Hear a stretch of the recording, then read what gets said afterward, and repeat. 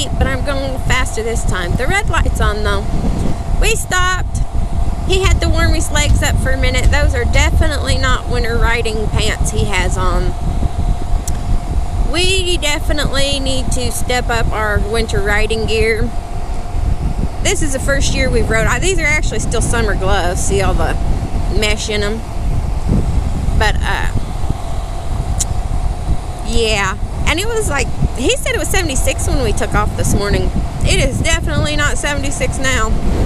My leggings are one of my thicker pairs, so my legs aren't that bad. But my hands are getting cold. And we rode before in 40 degrees, and my hands stayed pretty good. But for whatever reason, today they're not. You see that sun behind me? It's going down. Down, down, down. The days are getting shorter. I noticed that this morning. I was waiting for the sun to come up. And in the summer, well, when I'm driving, I wasn't just waiting for it to come up, obviously. But in the summer, it's like, oh, it's 5 o'clock. You might start to see a little shimmer of light. 6 o'clock, a little shimmer, you know, it's the sun's up. Once the sun starts coming up or going down, you have like maybe 20 minutes and it's up or down for like your best pictures, I've discovered. That one's hiding behind the clouds though. But anyway, the sun did not come up this morning till I think it was 6:30, maybe closer to 7 o'clock or a little bit after. So I definitely know that winter's coming because I don't get as much sunlight now. We work odd shifts and I tend to drive a lot. Oh, you see all them down there? See? There's some just right by the road looking at us like we're stupid.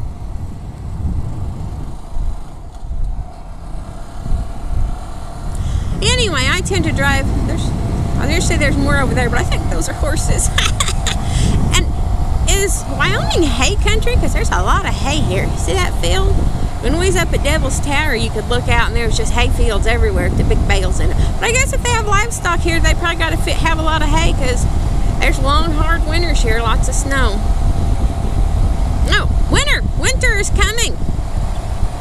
The sun, it's, I think he said it's 6:30 here, and you can see it's not actually going down yet, but it will be before too long.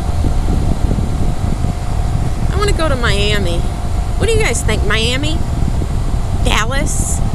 Phoenix would be great to go back to this.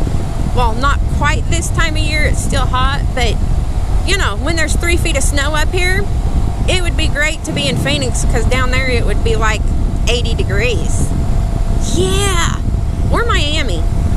I have thought about, actually we've both talked about it. There's all sorts of deer out there eating their hay.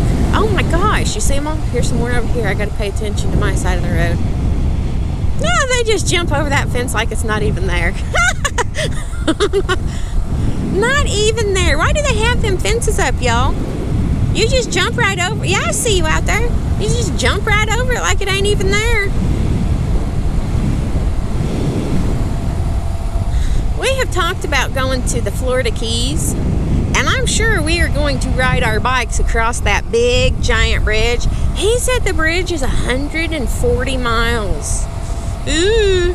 I'm gonna have to put on a lot of sunscreen, but we'll have to do it in what Florida actually considers winter.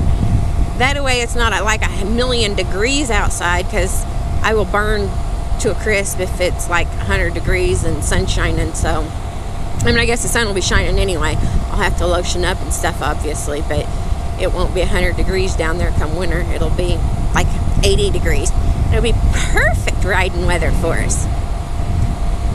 I need to plan our motorcycle trips. Have I asked y'all about Butler Maps? I had never heard of Butler Maps before. And I was listening to a lady, and she was talking about Butler Maps, and it has the best motorcycle roads.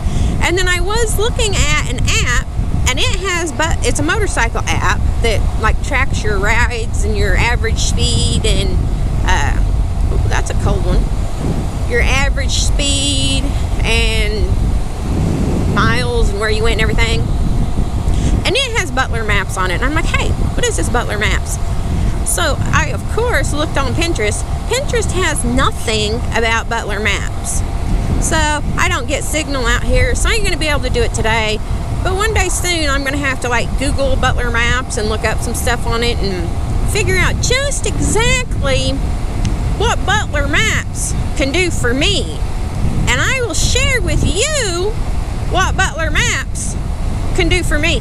Or actually, if you already know about Butler Maps, because I'm sure you've rode a motorcycle longer than I have, you might be able to tell me what Butler Maps does for you so it can do the same for me. I don't know. The moon's out. It is freaking cold. When we get back to the truck, I'm going to turn the heater on and fight with the dogs for a place in front of it. Yeah, that's what I'm going to do. I'm surprised he don't stop again because my hands are really cold and I'm sure his legs are frozen.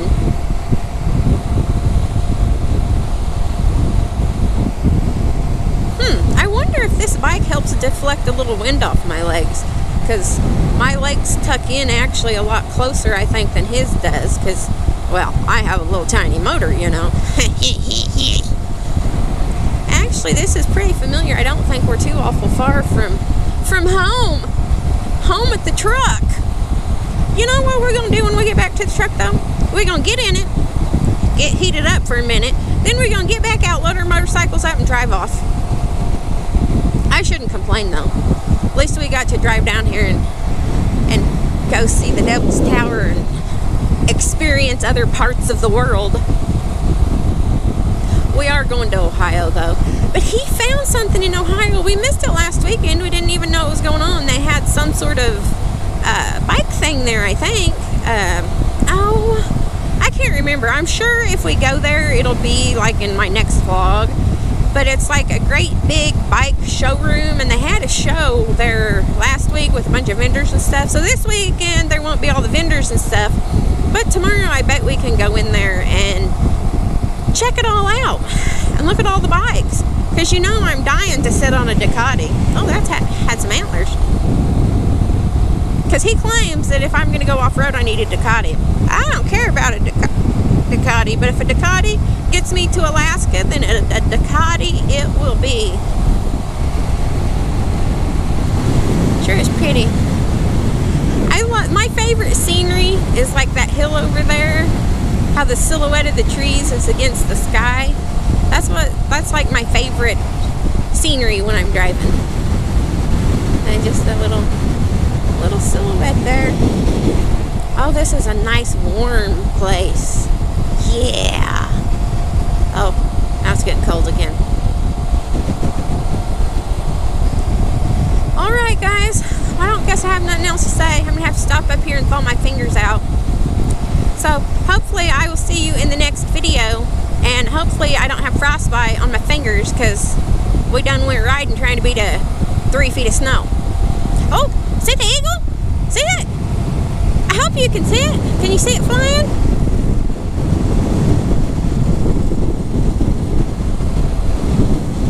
Okay. See, I always do that. I'm pretty sure I did that in my last video that I recorded.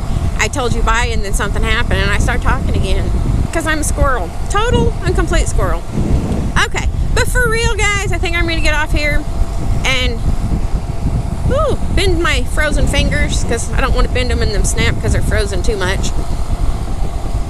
And I don't think we're going to stop anywhere else on the way to Ohio, so I probably won't see you before Ohio. From Ohio, we'll probably go back to Seattle, but I don't know. Every now and then we might go to Miami or somewhere, so hey, if we go to Miami, you know, we'll be out cruising.